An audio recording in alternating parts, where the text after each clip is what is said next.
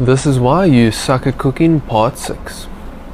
If you don't like Brussels sprouts, then I'm here to change your mind, because you've clearly been watching too many cartoons. If you have a troublesome child, use this recipe, but instead just replace the butter with olive oil to make it a bit more healthy. So you're going to cut your Brussels in half, and then you're going to make what's called a cartouche with baking paper. And as you can see here, you take your baking paper into a square, folded corner, folded your corner again, fold corner, and then you measure out halfway, you cut each end, and then you unveil it, and there we are. You have your nice piece of butter, and then you take your pan, put it all in there, nice, there we go. And then you're going to season the bottom of your pan with salt.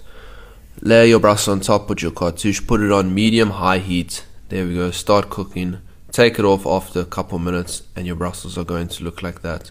Golden and delicious. You are welcome.